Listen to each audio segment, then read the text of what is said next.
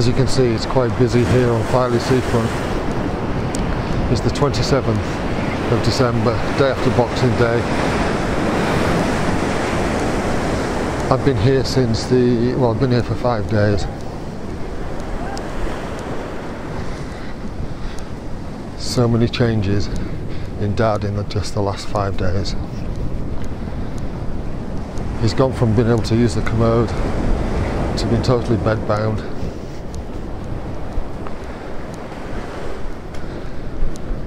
And he's currently in a state of delirium.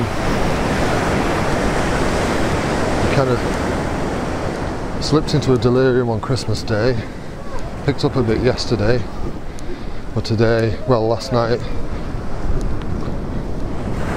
my brother-in-law, my sister and I have been doing a vigil every night in shifts. I've been taking the 4 in the morning until wake up stint, and since I got up at 4 o'clock in the morning, he's been very delirious, very twitchy. It's been a bit like a game of charades, really, trying to work out what his hands are saying, because he's just been so active with his hands. It's like that state where you slip off into a nap, and immediately you're in dream sleep.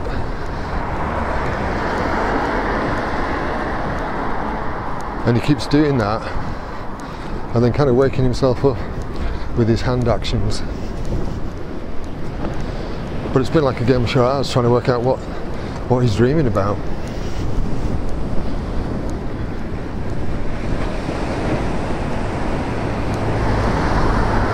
So this is the first time I've been out since, well, in 4 days, for a breath of fresh air. So while everything's a bit quiet at home, I thought I'd get out and just go for a walk. Tonight we've got one of the Marie Curie nurses coming in to spend the whole night. I think it's tonight, all being well. And it means all the 3 of us that have been doing the vigil can have a bit of a break. Hopefully get a good night's sleep. It's been exhausting.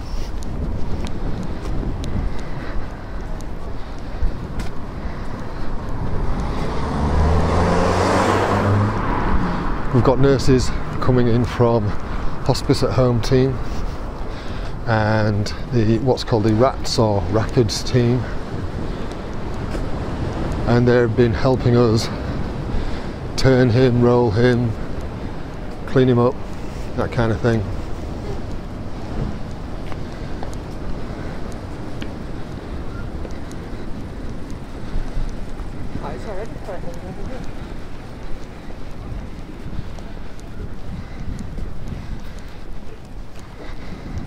Just getting past those people. Yeah, just generally keep him clean and try to eliminate the bed sores. He has got one on his backside, which is awkward because he sleeps, his permanent position is in a sitting position in the bed, and so the pressure is on his backside all the time.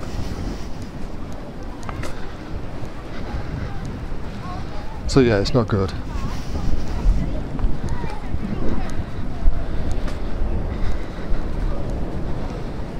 I'm going to stop recording at this moment until I get somewhere quieter, because the seafront is just manic. As you might imagine, it's been tumultuous and very emotional at times.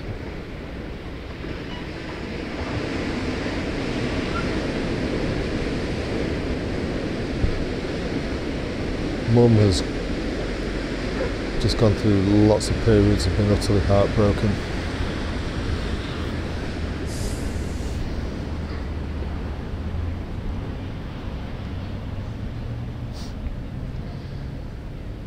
We still have unopened Christmas presents.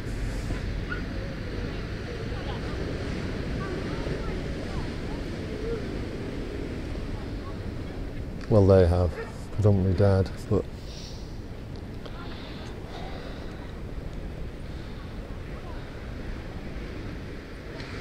can't see that they're ever going to be opened.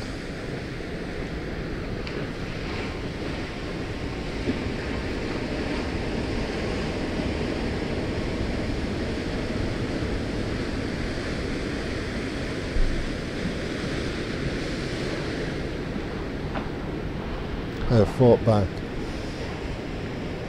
so many tears over the last few days, just wanting to be strong for everyone. I mean, I did let go in my sister's arms. I don't know, I've lost track of the days, but I let go in my sister's arms a few days, yesterday, the day before, I don't know. Not for long. Just enough to release the pressure.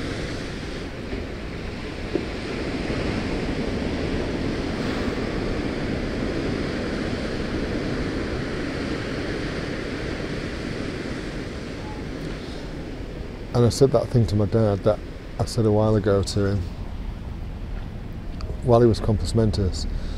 I said to him, God, this one's hard.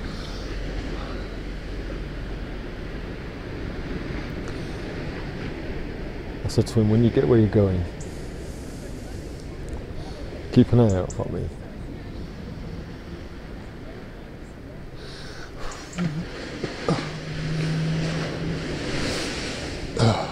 Because when I get there, we'll go for a pint.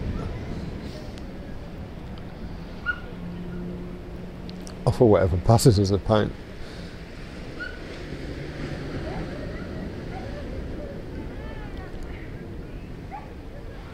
So fucking hard.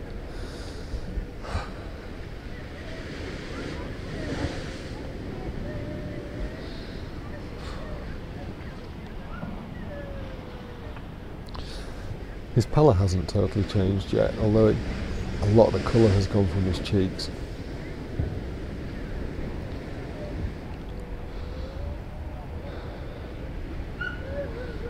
But it is changing.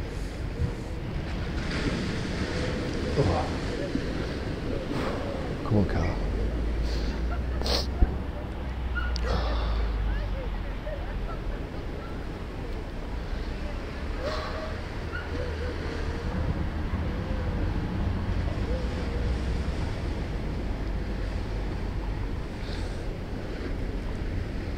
I did wonder if he was going to slip away sometime between Christmas and New Year. And it looks like that might be the case. He might have one of those little bounce backs after today, I don't know. It's so hard to tell because those little bounce backs keep happening, but they're so much smaller. I don't really remember in one of the previous videos I said about the stages it happening. Like initially kind of one step down, one step up, and then 2 steps down and 1 step up, the stages of deterioration. And then it becomes like 3 steps down and only 1 step up, until eventually it's just steps down. And any steps up are just, they're not even steps. It's just like a minor pullback now. And then a bigger drip, bigger dip.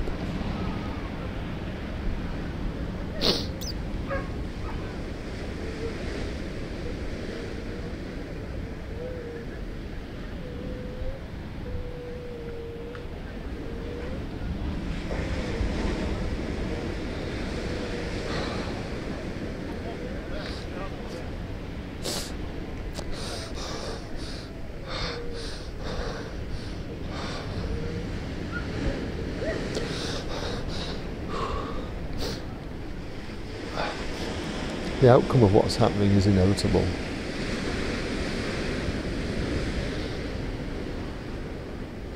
And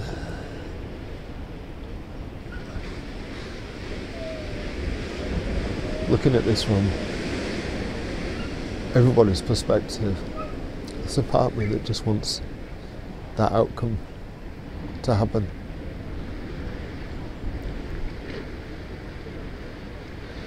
So that he's not suffering,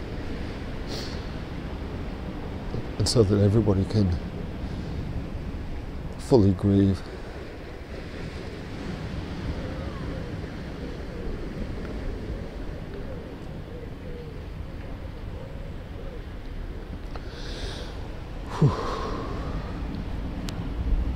managed to hold that one back.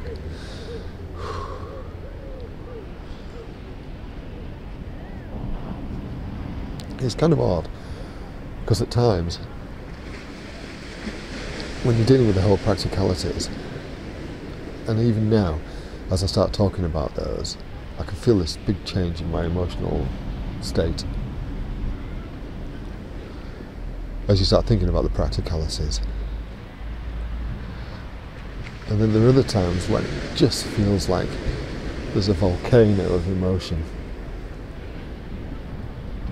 just bubbling away and waiting to erupt.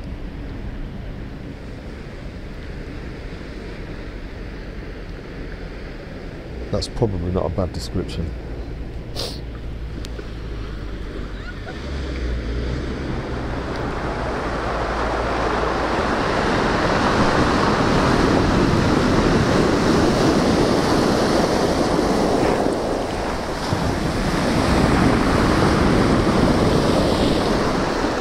I love watching the sea.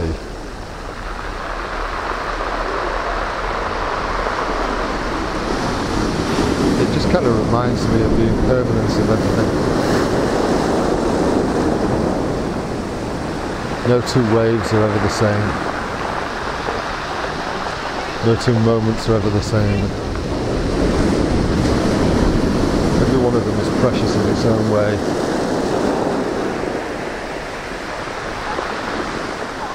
Even if it's destruction.